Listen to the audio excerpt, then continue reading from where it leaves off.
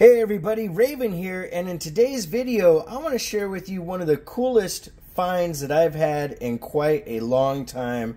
Matter of fact, we have 3 8 reals and 2 un pesos that are just unbelievable from Mexico, all 5 coins. The oldest coin being from 1806 and the youngest coin being from 1904. The amount of history that's in these coins is just unbelievable, and I feel very fortunate to have gotten my hands on these. And we're going to start it off with the first one, and this is from 1806. This is 8 reals, and where you see right here it says chop marks is a really cool, interesting thing. Right here you see these markings in the coins. What would happen is that when they did trade from country to country, and Mexico did a lot of trade with China back in the day, and they would actually test the silver out and put a little stamp of approval basically for these coins to be used for trade in China because of their silver content. And this is a really awesome piece of history to have in one's hand. You're looking at a coin that is, 214 years or so old, or actually no, more than that. Yeah, no, I think 214. I don't know why I'm messing up my math, but or is that? Yeah. Either way, this is a really, really cool coin. As you can see, it has a lot of character, and it has one little rim ding where somebody probably dropped it way, way long ago on the concrete, and but the dark patina on this is just beautiful. And if this could tell stories of what it's seen in its 200+ year life, it's just unreal. And like I said, I feel very fortunate to have got my hands on these coins because you don't see them very often in the local coin shops.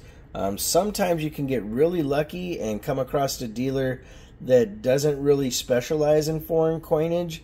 They just sell it for the silver price, which I've actually gotten some really nice Mexican coins for silver back in the day here, not too long ago.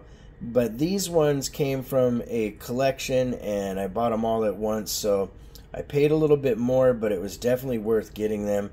This is an 1813. JJ is for Guanajuato, Mexico. And again, this is an 8 reals. Very, very pretty coin. This one looks like it has a little rotation to the die, but is just really, really nice.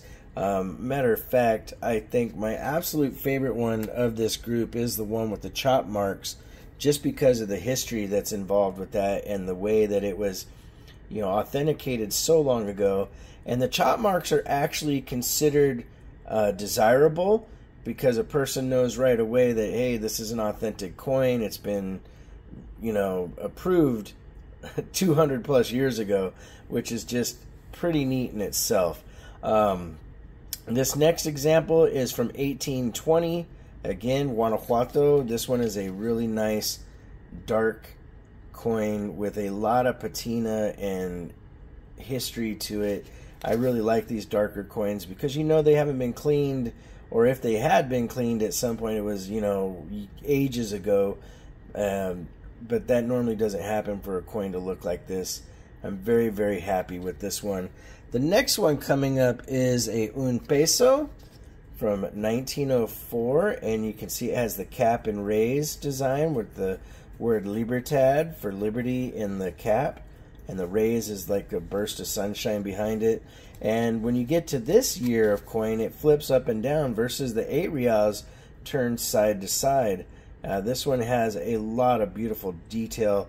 A very, very nice coin to own. And then we have the 1900 un peso.